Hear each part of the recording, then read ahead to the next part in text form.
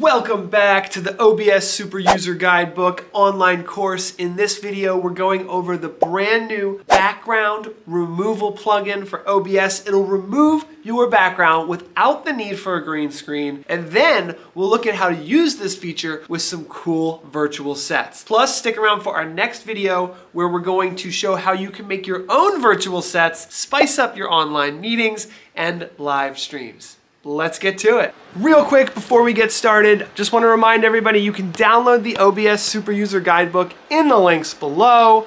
And this book is available on Amazon if you'd like to get a paperback copy. I worked really hard on this. By the way, only 10% of our viewers on YouTube are subscribed. So if you hit that red subscribe button, it means a lot to us.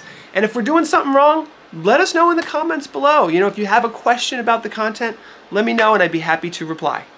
All right, well, let's get started by adding our webcam to OBS. We'll go ahead and pull on our webcam. I usually set it to 1280 by 720, which is a widescreen format, so it fits perfectly into OBS, and I'll just drag it out here. Maybe you'll pull your webcam in 1920 by 1080, depending on the camera you have. And I'm going to apply the background removal filter.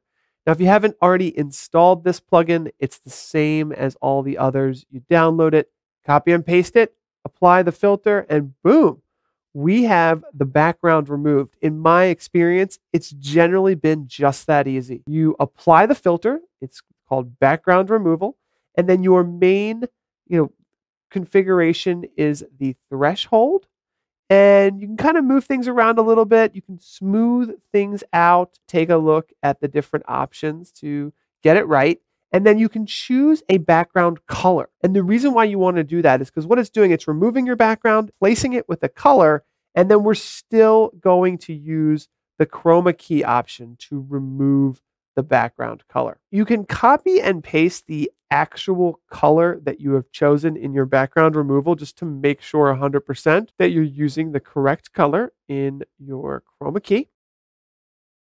And as you can see, we can play around with the levers here to get rid of our background. Now our background is transparent. The background's been removed. It looks like there's a black background here, but that's just because we've got nothing else in there. And depending on your lighting and the quality of your webcam, you might need to play around with these settings a little bit to get it just right. You have essentially removed your background without the need for a green screen. It's really that easy. Just to show you how this will work with a virtual set, which we're going to talk about in our next video, I want to go ahead and build one with you. Now, virtual sets are essentially a background and a foreground with your video in the middle. Essentially, virtual sets can actually get really advanced, but in general, for what we're going to do in OBS, we're going to have a background layer, then we're going to have a foreground element, which is generally transparent.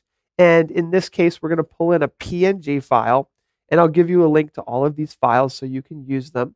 I'll go ahead and lock my background so it doesn't move out of place, and I'll click and drag my podium here. This is a PNG file, so it looks really natural once it's placed in there. And then I'll go ahead and add my webcam in the middle. Here's my webcam input. I'll squeeze myself down so I fit into this virtual set space. And then I'll change the layering so that the foreground is in front of my webcam and I'm in the middle between the foreground and the background. Now, what you can do to make this even more fun is you can duplicate your virtual set once you've created one. And then we can start playing around with moving transitions. So on the second duplicated one, I'm going to go ahead and start moving all of the things, all of the elements and making them larger. And once I've done that, I can actually zoom in between these two virtual sets using the move transition. And the move transition, you'll see, will actually have this kind of realistic looking zoom effect. And we'll play a lot more with this in our next video where we're actually going to create virtual sets together. But let me add one more. And I actually have this huge pack of virtual sets that I'll share with you guys in the links below. There's some for sales and marketing. There's some for houses of worship. There are some for education. There's a huge list. So we'll go over them and you'll get all the downloads in the online course so you can play around with that. This lock button is obviously really useful when you're doing lots of layering inside of OBS. And what we're going to do is we're going to create that foreground element in front, and then again add our webcam to be sandwiched in the middle of a foreground and background. This is a really nice, I'll call it a lobby of an office, if you will. And again, we'll bring our webcam in between, kind of size it up so it looks realistic there, and put it in between using the layering system inside of OBS. Boom. We can go ahead and duplicate it, create a second version where we're going to go ahead, make it all larger. You can slide the cameras in and out. Zooming looks really good, but in our next video, we'll look at some other effects where we can zoom in left and right, and we'll look at all of the virtual sets that you guys can build yourself, or you can use the ones that we have too that are available in the online course. So again, we'll just do a quick, easy zoom effect since we have that move transition selected in OBS that looks pretty realistic here. Make things a little bit bigger. That's a little too big. Let's get it a little smaller here. There we go. And now when we zoom in, you can see that it looks really realistic. So really cool stuff. And that is how you can use an example of using the background removal.